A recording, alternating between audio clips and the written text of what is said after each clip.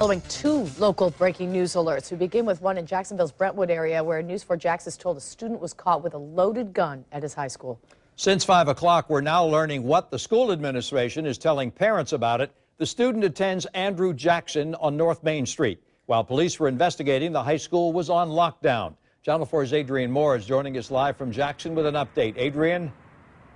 Tom and Mary, this is the 13th gun-related incident at Jacksonville schools so far this year. A law enforcement source tells News 4 Jax that the student involved in this incident was carrying a loaded .22. However, the school district is only telling us that another student notified teachers that a classmate had that weapon on campus, but we've been told that that armed student was later arrested off campus.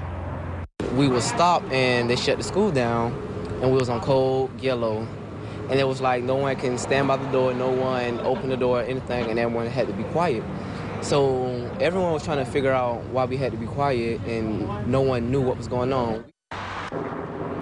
The school district says the school was put on what's called a code red lockdown while campus police and the Jacksonville Sheriff's Office started to investigate.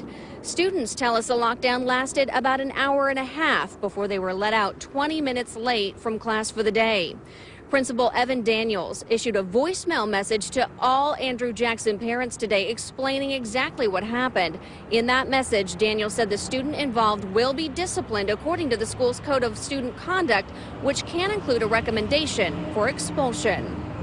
Just bringing a gun to school is just ignorant, so they should get the proper, punishment for the crime that they did. Now, we still don't know at this point if the student involved in this incident was a male student or a female student, so still a lot of details to gather here at Andrew Jackson High School.